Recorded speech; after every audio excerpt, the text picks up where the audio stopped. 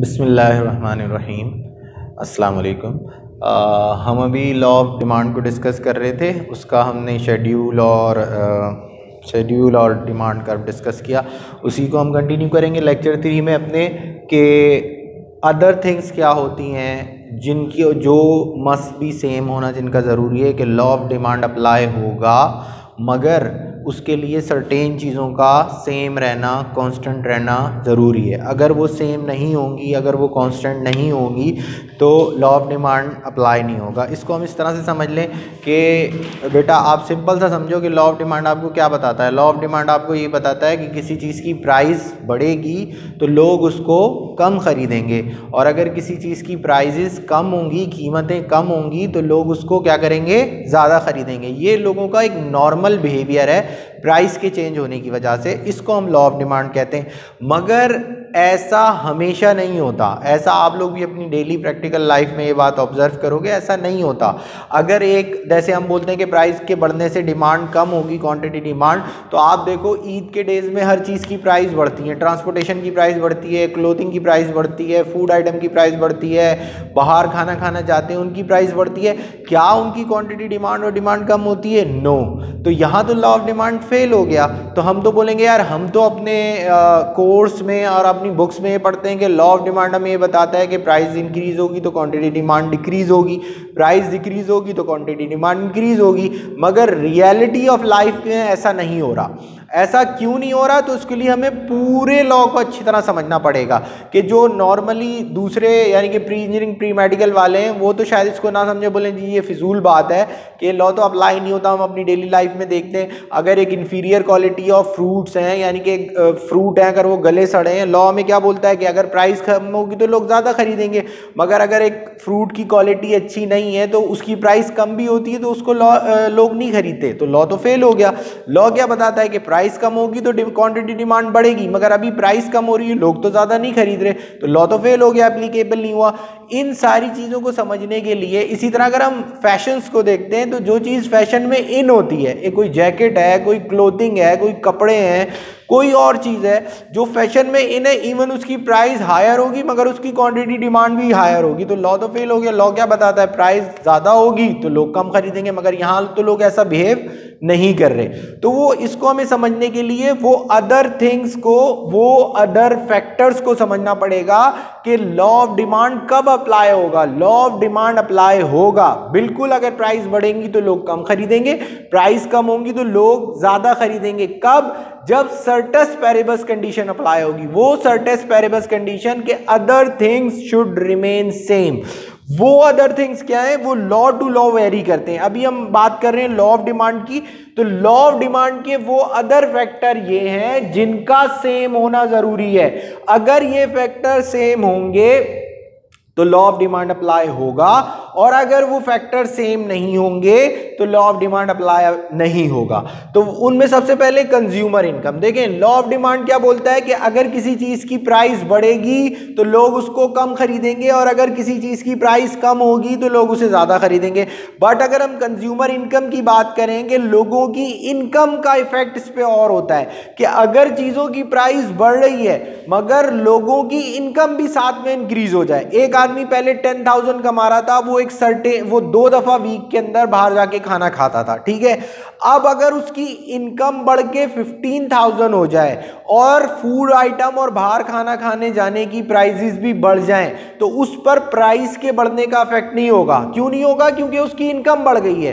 तो यहां पर अगर बाहर वो खाना जाने वीक में 2 टाइम जा रहा था एक सर्टेन प्राइस पे, अब अगर प्राइसेस रेस्टोरेंट ने बढ़ा दी हैं तो और उसकी इनकम भी बढ़ गई है तो वो स्टिल 2 टाइम जा सकता है। जबकि लॉ क्या कहता है? लॉ ये बोलता है कि अगर रेस्टोरेंट वाले प्राइस बढ़ाएंगे तो लोग रेस्टोरेंट्स को कम जाएंगे, कम विजिट करेंगे। मगर यहां पर तो ऐसा नहीं हो रहा। ऐसा क्यों नहीं हो रहा? क्योंकि कंज्यूमर की इनकम इंक्रीज हो गई है। कंज्यूमर की इनकम के इंक्रीज होने से प्राइस के जो बढ़ने का इफेक्ट है वो कंज्यूमर पे नहीं हो रहा। कंज्यूमर स्टिल उतनी ही क्वांटिटी ले रहा है या स्टिल उतनी ही टाइम कहीं बाहर रेस्टोरेंट पे जा रहा है। सिमिलरली कि हम बोलते हैं कि प्राइस के बढ़ने से क्वांटिटी डिमांड कम होगी, मगर अगर एक आदमी 10,000 रुपए की सपोज इनकम है, वो एक सर्टेन फ्लोर या आटा, चीनी, डिफरेंट चीज़ें ले रहा है और उसकी इनकम कम होकर 8,000 हो जाए या कम होकर 5,000 हो जाए, ठीक है, तो अब क्या होगा कि वो प्राइस तो यहां पर क्या हो गए, सेम है, मगर स्टिल क्वांटिटी डिमांड कम हो जाएगी। जबकि लॉ क्या बोलता है, लॉ ये कहता है कि प्राइस के चेंज होने से क्वांटिटी डिमांड में चेंज आएगा, मगर यहां तो प्राइस चेंज नहीं हो रही, यहां तो प्राइस वही है जो पहले थी, मगर अब क्या हो गया, कंज्यूमर की इनकम कम हो गई। अगर इनकम कम होगी तो वो पहले जितनी क्वांटिटी नहीं परचेज कर सकता, तो लॉ ऑफ डिमांड फेल हो जाएगा। लॉ ऑफ डिमांड कब एप्लीकेबल है, जब consumer income should remain same.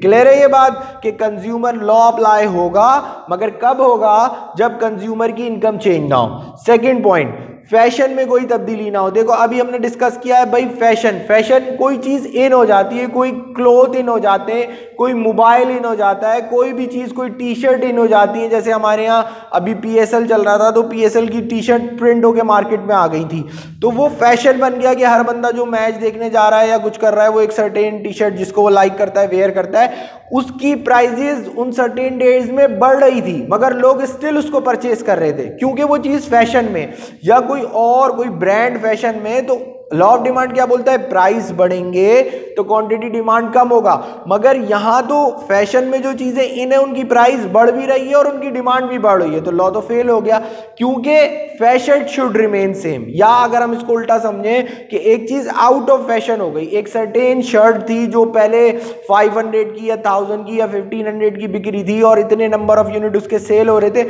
जैसे ही वो फैशन से आउट हुई या फैशन उस चीज का चला गया, अब वही सेम शर्ट कम पैसों में भी बेच रहे होंगे, मगर लोग उसको नहीं खरीदेंगे। क्यों नहीं खरीदेंगे, क्योंकि वो चीज अब आउट ऑफ फैशन हो गई। तो लॉ कब अप्लाई होगा, जब फैशन में कोई तब्दीली ना हो, fashion should remain same. Test की बात करते हैं, टेस्ट किसी का बर्गर, किसी का ब्रोस्ट, किसी की बिरयानी, किसी की हलीम या कोई भी चीज़ आपके टेस्ट में आ जाए, जब वो टेस्ट में आ जाती है तो प्राइस के बढ़ने का इफेक्ट नहीं होता। चाहे उस चीज़ की प्राइस बढ़ती भी है तब भी हम वहीं से बर्गर लेते हैं, वहीं से ब्रोस्ट लेते हैं, वहीं से पिज्ज़ा लेते हैं, या हम उसी की सर्विसेज लेते हैं, या जिससे हमें भरोसा हो जाए किसी डॉक्टर पे फलाना, वो चीज़ हमारी हैबिट बन जाए या टेस्ट में आ जाए, तो फिर उसकी प्राइजेस की चेंज होने से उसकी क्वांटिटी डिमांड में कोई चेंज नहीं आता। ठीक है बेटा, ये क्लियर है कि लॉ ऑफ डिमांड कब अप्लाई होगा, जब कंज्यूमर इनकम चेंज ना हो। लॉ ऑफ डिमांड कब अप्लाई होगा, जब फैशन, टेस्ट और हैबिट में कोई चेंज ना हो। ठीक है। Third point, advertising. देखो एडवर्टाइजिंग आजकल के दौर में बहुत ज्यादा लोगों के बाइंग बिहेवियर पे इफेक्ट करती है। इवन के प्रोडक्ट हमारी इतनी जानदार नहीं है, मगर आपने बहुत अच्छा उसका एड बनाया, उसके अंदर बहुत अच्छा कोई सेलिब्रिटी है उसको ले लिया, अब उसकी बार बार आप मार्केटिंग एडवर्टाइजिंग टीवी पे भी कर रहे हैं, आपने साइन बोर्ड भी लगाए हुए हैं, आप यूट्यूब के थ्रू भी कर रहे हैं, फेसबुक के भी थ्रू कर रहे हैं, तो एडवर्टाइजिंग से भी लोगों का बाइंग बिहेवियर चेंज होता है, बहुत ज़्यादा इन्फ्लुएंस होता है उसका। तो ठीक है, एक चीज़ की आपने ज़्यादा एडवर्टाइजिंग कर दी है, इवन उसकी प्राइस भी हाई होगी, लोग स्टिल उसको लेंगे। तो अगर एडवर्टाइजिंग में कोई तब्दीली आ जाएगी तो लॉ ऑफ डिमांड फिर भी अप्लाई नहीं होगा। यानी कि अगर प्राइस, हमने नॉर्मली क्या पढ़ा है, हमने नॉर्मली ये पढ़ा है कि प्राइजेस के बढ़ने से क्वांटिटी डिमांड कम होती है, जब कीमतें बढ़ती हैं तो लोग उसको कम खरीदते हैं। मगर अगर उसकी आपने बहुत ज़बरदस्त एडवर्टाइजिंग स्ट्रैटेजी बना के मार्केट में आप ले आए हैं, बहुत अच्छे आपने ऐड बनाया है उसका अट्रैक्टिव सा, आपने साइन बोर्ड बहुत अच्छे हैं, आपकी जो है आपने लोगों को, जो आपके सप्लायर हैं, शॉपकीपर हैं, उन्हें आप इंसेंटिव दे रहे हैं, वो आपकी प्रोडक्ट जो है ऊपर करके रख रहे हैं आपकी इम्तियाज़ में, और ये जो है नाहिद सुपर स्टोर और जितने सुपर स्टोर हैं इधर आपकी बहुत अच्छी सेटिंग है, आपकी प्रोडक्ट फ्रंट शेल्फ पे है और बहुत ज़्यादा अच्छे से वो प्रेजेंट किए। तो ये चीज़ें बड़ी मैटर करती हैं कि आपके जो सुपर स्टोर के अंदर आपकी प्रोडक्ट किस शेल्फ में रखी हुई है, नीचे रखी हुई है, ऊपर रखी हुई है, मिडिल में रखी हुई है। डेफिनेटली जो चीज़ें मिडिल में रखी होती हैं वो ज़्यादा आई कैचिंग होती हैं, डेफिनेटली जो चीज़ें आगे रखी होती हैं, जब भी बंदा एंटर होता है तो वो ज़्यादा आई कैचिंग होती हैं। तो ये सब चीज़ें एडवर्टाइजिंग, उसकी मार्केटिंग एडवर्टाइजिंग स्ट्रैटेजी में आती हैं। अगर उसकी स्ट्रैटेजी बहुत अच्छी है तो इवन प्राइसेस ज़्यादा होंगी, मगर डिमांड स्टिल ज़्यादा होगी, तो लॉ अप्लाई नहीं होगा। तो लॉ कब अप्लाई होगा, जब आप कंज्यूमर इनकम चेंज ना हो, जब fashion fashion, test, habit change ना हो, इसके अलावा एडवर्टाइजिंग चेंज ना हो, और पॉपुलेशन मीन्स कि किसी मुल्क की पॉपुलेशन अगर इंक्रीज हो जाएगी और गुड्स उतनी ही रहेंगी तो सेम प्राइस पे भी लोग उसकी ज्यादा प्राइस देना चाहेंगे। तो यहां पर पॉपुलेशन मीन्स क्या है, नंबर ऑफ यूजर। अगर नंबर ऑफ यूजर बढ़ जाएंगे तो प्राइस बढ़ेगी, मगर फिर भी लोग उसको लेंगे क्योंकि उनके पास चॉइस नहीं है। अगर 10 यूनिट किसी चीज के बिकने के लिए हैं और उसको 20 लोग लेने के लिए मौजूद हैं तो एक सर्टेन प्राइस पे बिक रही है, एकदम से उसको 100 लोग लेने के लिए आ जाए तो सेलर क्या करेगा, सेलर प्राइस बढ़ा देगा, और सेलर के प्राइस बढ़ाने से भी लोग उसको स्टिल खरीदेंगे। तो पॉपुलेशन अगर इंक्रीज हो जाएगी तो लॉ ऑफ डिमांड अप्लाई नहीं होगा। प्राइस ऑफ सब्स्टिट्यूट गुड्स मतलब क्या है, हम पेप्सी और कोक को ले लें, ठीक है। देखें लॉ क्या बोलता है, प्राइस के अंदर चेंज आएगा तो क्वांटिटी डिमांड में चेंज आएगा, बट अगर प्राइस में कोई चेंज नहीं आएगा तो उसका सिंपल सा मतलब है क्वांटिटी डिमांड भी चेंज नहीं होनी चाहिए। बट अगर हम बोलेंगे पेप्सी भी 15 रुपए की है, कोक भी 15 रुपए की है, और एक मार्केट में 150 लेने वाले ये भी है, 150 वो भी पी रहे हैं, मगर अगर कोक अपनी प्राइस 10 रुपए कर दे या कम कर दे, पेप्सी अपनी प्राइस कम ना करे, तो लोग कोक पीना शुरू कर देंगे। तो यहां तो लॉ फेल हो गया। लॉ क्या कहता है कि पेप्सी की प्राइस में चेंज होगा तो पेप्सी की क्वांटिटी डिमांड में चेंज होगा, मगर यहां तो कोक की प्राइस के चेंज की वजह से पेप्सी की क्वांटिटी डिमांड में चेंज आ रहा है। तो इसलिए ये जरूरी है कि लॉ ऑफ डिमांड कब अप्लाई होगा, जब प्राइस ऑफ सब्स्टिट्यूट गुड्स हमारी क्या हो, शुड रिमेन सेम हो। Future expectation of income and price, कोई भी किसी चीज की प्राइस की वजह से हमें फ्यूचर एक्सपेक्टेशन हो जाए, लाइक अभी हमें पता है बजट आने वाला है और बजट में इलेक्ट्रॉनिक्स आइटम पे मोबाइल के ऊपर गवर्नमेंट टैक्स लगा रही है, जो मोबाइल या कोई स्प्लिट जो अभी 80,000 रुपए का आ रहा है वो बढ़ के 90,000 का 1 लाख का होगा। तो क्या होगा, जैसे ही बजट आने वाला होगा पहले ही लोग मार्केट से उन चीजों को अंडरग्राउंड कर देंगे, गोदामों में रख देंगे, और अगर वो 90,000 रुपए की चीज जो थी वो टैक्स लगने के बाद 1,10,000 1,20,000 रुपए की हो रही है, तो अगर कोई उसको 95,000 में भी बेच रहा होगा ना तो लोग फिर भी ले लेंगे, क्योंकि लोगों की एक्सपेक्टेशन क्या है कि यार जब बजट आएगा नए टैक्सेस लगेंगे तो ये चीज महंगी हो जाएगी। तो इवन अभी प्राइस बढ़ रही है मगर लोग स्टिल खरीद रहे हैं। क्यों खरीद रहे हैं, क्योंकि उनकी फ्यूचर एक्सपेक्टेशन चेंज हो गई है। इनकम या प्राइस के फ्यूचर एक्सपेक्टेशन की चेंज होने की वजह से भी लॉ ऑफ डिमांड अप्लाई नहीं होता। अच्छा, किसी भी चीज का सीजन में इन हो, अब कोई भी चीज है, देखें जैसे हम फ्रूट के सीजन आते हैं, फालसों के सीजन आते हैं, तरबूज के सीजन आते हैं डिफरेंट, या कोई और सीजन आते हैं, तो वो जब सीजन होता है तो सीजन के अंदर वो चीज महंगी भी बिक रही होती है मगर फिर भी उसकी डिमांड होती है। आउट ऑफ सीजन हो जाती है फिर लोग उस चीज के लिए प्राइस देने के लिए तैयार नहीं होते। तो लॉ ऑफ डिमांड कब अप्लाई होगा, लॉ ऑफ डिमांड तब अप्लाई होगा जब हमारा सीजन शुड रिमेन सेम होगा। अच्छा, उसके बाद income tax, government tax impose कर देती है, कोई इनकम टैक्स इंपोज कर देती है, उससे भी क्या होता है कि उस चीज की प्राइस बढ़ जाती है, या टैक्स में रिलीफ दे देती है, उसको हम सब्सिडी कहते हैं। तो जब सब्सिडी कर देते हैं तो लोग क्या होते हैं कि लोग इनकम टैक्स लगता है लोगों की इनकम पर, तो उनकी बाइंग पावर जो है वो उससे डिस्टर्ब हो जाती है। इनकम टैक्स की बात करें, लाइक पहले गवर्नमेंट अगर सपोज कर लो कि लोगों की इनकम पे 10% टैक्स लगा रही थी, तो लोग गवर्नमेंट किसी भी आदमी की इनकम का 90% वो खुद कंज्यूम कर रहा था, 10% वो गवर्नमेंट को दे रहा था। तो उसकी एक वो उस लिहाज से 90% पे अपनी चीज़ें खरीद रहा होगा कि उसको ग्रोसरी पे इतना खर्च करना है, यहाँ इतना खर्च करना है। एकदम से गवर्नमेंट इनकम टैक्स बढ़ा देती है, गवर्नमेंट उसको करके 15% 20% कर देती है, तो डेफिनेटली प्राइस के चेंज हुए बगैर कंज्यूमर के बाइंग बिहेवियर में चेंज आएगा, क्योंकि अब वो गवर्नमेंट उसको टैक्स ज़्यादा हो गया टैक्स रेट, तो जो कंज्यूमर है उसके पास जो रिमेनिंग पर्सनल इनकम है या डिस्पोजेबल इनकम है वो कम बच रही है। तो उस लिहाज से कीमतें अगर कांस्टेंट भी होंगी, अगर प्राइस सेम भी होंगी, कांस्टेंट भी होंगी, तो उसकी डिमांड में चेंज आ जाएगा। जबकि लॉ क्या बोलता है, प्राइस के चेंज की वजह से क्वांटिटी डिमांड में चेंज होगा। मगर अभी तो प्राइस में चेंज नहीं हुआ, अभी तो इनकम टैक्स में चेंज हुआ है। अगर इनकम टैक्स में होगा तो अल्टीमेटली कंज्यूमर की इनकम पे इफेक्ट होगा, इनकम इफेक्ट होगा तो उसकी बाइंग बिहेवियर पे इफेक्ट होगा, तो उस वजह से भी तो income tax should remain same.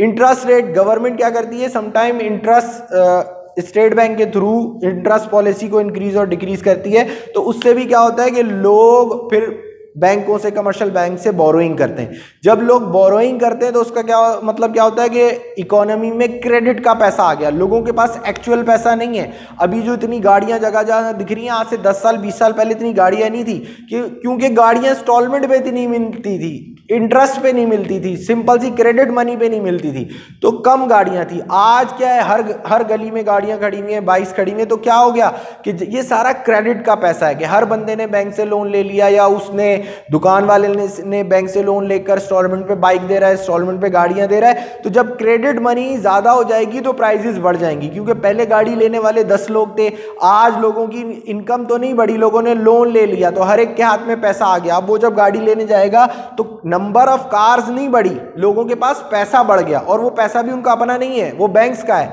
वो क्रेडिट का है। जब गुड्स उतनी हो और मनी सप्लाई इकोनॉमी में बढ़ जाए तो फिर क्या होता है, प्राइसेस हाई हो जाती हैं, जिसको हम इन्फ्लेशन भी बोलते हैं। तो सिंपली अगर इंटरेस्ट रेट, ये सारा ताल्लुक है स्टेट बैंक की इंटरेस्ट रेट पॉलिसी से, क्योंकि इंटरेस्ट रेट डिसाइड करता है स्टेट बैंक। अगर स्टेट बैंक चाहता है कि लोग ज़्यादा गाड़ियां लें, ज़्यादा इलेक्ट्रॉनिक्स की चीज़ें परचेज करें, तो वो क्या करता है कि इंटरेस्ट रेट कम कर देता है लोन पे, तो लोग ज़्यादा बोरोइंग करते हैं। जब बैंकों से लोन लेते हैं तो फिर वो पैसे से क्या करेंगे, आइटम ही खरीदेंगे, कोई स्प्लिट लेगा, कोई गाड़ी लेगा, कोई बाइक लेगा। तो इंटरेस्ट रेट भी शुड रिमेन सेम होना चाहिए। अवेलेबिलिटी ऑफ क्रेडिट, ये अभी हमने डिस्कस किया है कि इकोनॉमी में जितना क्रेडिट अवेलेबल होगा, अगर गवर्नमेंट, स्टेट बैंक ये डिसाइड करेगा कि इकोनॉमी में ज़्यादा क्रेडिट का मनी होना चाहिए, क्रेडिट मनी ज़्यादा होनी चाहिए, वो इंटरेस्ट रेट कम कर देगा। हर बैंक आपको कॉल करेंगे, वो अपनी अपनी सेल्स टीम हायर कर लेंगे, हर बंदे का डाटा ले लेंगे, वो डिफरेंट जगह से आपको कॉल आएगी, हम आपको क्रेडिट कार्ड दे रहे हैं, हम आपको होम लोन दे रहे हैं, हम आपको कार लोन दे रहे हैं, आप हमें अपनी सैलरी स्लिप दें। तो वो अपनी मार्केटिंग स्ट्रेटेजी के थ्रू हर बंदे को पैसा देंगे, और वो पैसा इकोनॉमी में आएगा, उससे क्या हो जाएंगी, प्राइसेस बढ़ जाएंगी, और प्राइसेस बढ़ जाएंगी तो लोग स्टिल प्राइस के बढ़ने के बावजूद गाड़ियों की और चीज़ों की डिमांड भी बढ़ेगी, तो लॉ फेल हो जाएगा। अगर इकोनॉमी में क्रेडिट अवेलेबल ज़्यादा होगा तब भी उसका इफेक्ट आएगा। तो लॉ ऑफ डिमांड कब अप्लाई होगा, जब availability of credit should remain same हो। हायर परचेज, वही बात अभी मैंने की है, जो इंस्टॉलमेंट पे गाड़ियाँ होती हैं, इंस्टॉलमेंट पे कार्स होती हैं, इंस्टॉलमेंट पे टीवी, इंस्टॉलमेंट पे स्प्लिट, ये सारा ये सारा हायर परचेज कहलाता है। हायर परचेज में क्या होता है कि आपको उसकी पूरी प्राइस नहीं देनी पड़ रही, आपको एक सर्टेन 10%, 20% या समटाइम आपको डाउन पेमेंट भी नहीं देनी पड़ती, और आपको वो चीज़ मिल जाती है मंथली इंस्टॉलमेंट पे। तो जब ये इंस्टॉलमेंट और हायर परचेज होगा तो उससे क्या हो जाएगा कि लोगों के पास पैसा तो बैंकों का लोन का पैसा है, अब उन्होंने अपना तो कमाया नहीं है, तो फिर वो क्या होता है, इकोनॉमी में सप्लाई ऑफ मनी बढ़ जाती है, हर एक के पास बैंक का पैसा आ जाता है थ्रू लोन। तो फिर क्या हो जाता है, चीज़ों की प्राइस बढ़ जाती है, मनी वैल्यू कम हो जाती है। यानी कि मनी वैल्यू के पहले पैसे की कदर जिसको बोलते हैं हम, इन्फ्लेशन। सिंपल सा इसको इस तरह समझ लें कि आपको 1 लीटर पेट्रोल 100 रुपये में मिल रहा है, फिर गवर्नमेंट आपको प्राइस बढ़ा देती है, तो वही 1 लीटर क्वांटिटी ऑफ पेट्रोल आपको 120 या 125 में मिलता है, तो उसको बोलते हैं मनी वैल्यू का कम हो जाना। तो ये वो चीज़ें हैं कि लॉ ऑफ डिमांड बिल्कुल अप्लाई होगा कि प्राइस के बढ़ने से क्वांटिटी डिमांड कम होगी, और प्राइस के कम होने से क्वांटिटी डिमांड बढ़ेगी, मगर कब, जब सर्टेस पेरिबस कंडीशन अप्लाई होंगी, जब हमारी अजम्पशन अप्लाई होंगी, जब other things should remain same होंगी। और ये कुछ पॉइंट्स हमने अदर थिंग्स के लिखे हैं जो नॉर्मल है कि इनकम ऑफ कंज्यूमर चेंज ना हो, फैशन टेस्ट हैबिट चेंज ना हो, एडवर्टाइजिंग कोई ना तब्दीली हो, पॉपुलेशन में कोई तब्दीली ना हो, प्राइस ऑफ सब्सिट्यूट गुड्स में कोई चेंज ना हो, फ्यूचर एक्सपेक्टेशन और इनकम और प्राइस के लिहाज से ना चेंज हो, सीजन चेंज ना हो, इनकम टैक्स चेंज ना हो, इंटरेस्ट रेट चेंज ना हो, अवेलेबिलिटी ऑफ क्रेडिट या हायर परचेज या इंस्टॉलमेंट से। ठीक है, इसको हमने आज कवर किया। इंशाल्लाह आप इसको देखेंगे तो इंशाल्लाह समझ में आएगा। अभी हम इसको यहीं पर ख़त्म कर रहे हैं और इंशाल्लाह नेक्स्ट के अंदर हम इसको यहीं से कंटिन्यू करेंगे। थैंक यू सो मच, अस्सलाम वालेकुम।